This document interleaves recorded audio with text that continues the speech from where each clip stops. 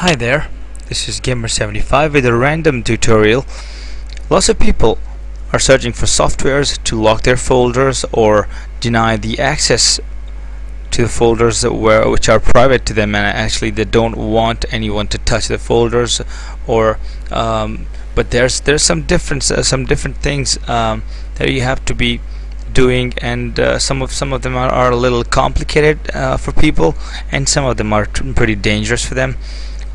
Like when you uninstall the folder lock, maybe some people ask, maybe our folders and everything in it deletes by itself also, or maybe the data gets corrupted or something.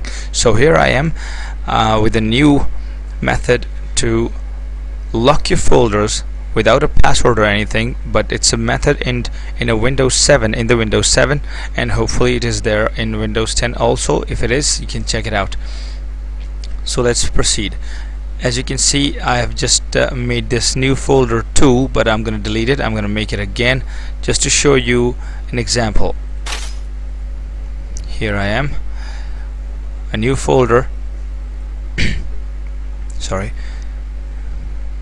So all you have to do is to right click on the folder that you want to lock and go to the properties, and then go to security tab, and there's administrators. As you can see, all these: full control, modify, read and execute, list folder contents, read, write, and the special permissions, everything. You can't touch them over here. So what you have to do is to go to administrator, click over here first, select it, and then edit. Then in this security tab again, you go to the administrators, select it, and checkbox this deny, and make sure all of them are checked. And this one you can't check, so all of the others are checked. So you apply, you say OK. Over here they're saying you're setting a deny permissions entry. Deny entries take whatever, blah blah blah. And do you want to continue? Yes, the user has denied that permission, so you say yes, and you say OK. You press OK again. As you can see, this folder, I'm double clicking, continue, it's denied. You have been denied permission to access this folder. To gain access to this folder, you'll need to use the security tab. People often don't even know what it is. They don't even look at this. They think it's a virus or some corrupted folder or something, and they let it go like this. Whereas even if they go inside, they don't know really what to do, and they'll have to like do so much in it. And whereas it's very simple, as you know that. I'm going to show you the method how to remove it again, but let's see if we can open the folder.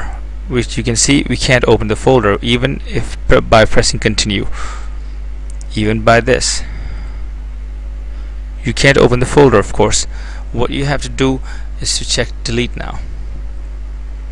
Continue.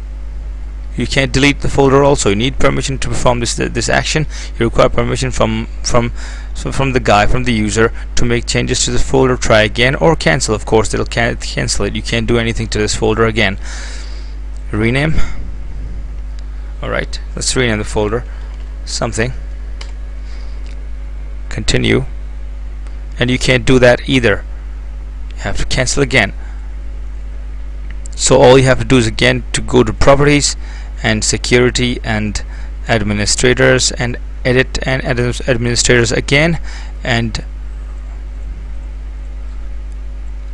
uncheck all of these and apply OK. Now as you can see, you can open the folder easily. So thank you for watching, and I hope I helped, and keep watching my videos, and if you like the video, press the subscribe button below for more videos like this. Thank you so much. Bye.